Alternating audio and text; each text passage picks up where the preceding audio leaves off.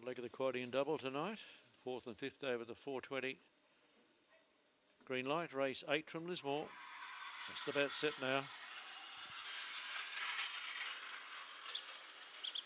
Blonde Gift and Kulu Zora begun well. Lid Pinger did just the opposite, and he's slowly into stride, but working his way down the back of the track. We're on the leader on the inside. Blonde Gift about to be collared now by Lid Pinger.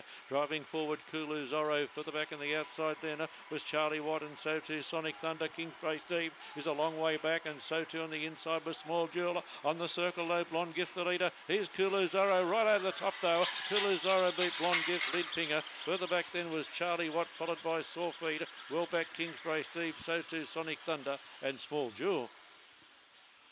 Well, Kulu Zorro at odds there, scoring for Kim Gooding. After storming behind the leader in the middle stages, come right over the top. 990 was the first split. They've run around the 24.3 mark. Kulu Zorro, White and Black Dog by Cosmic Rumble, Kulu Mystery, owned and trained by Kim locally there.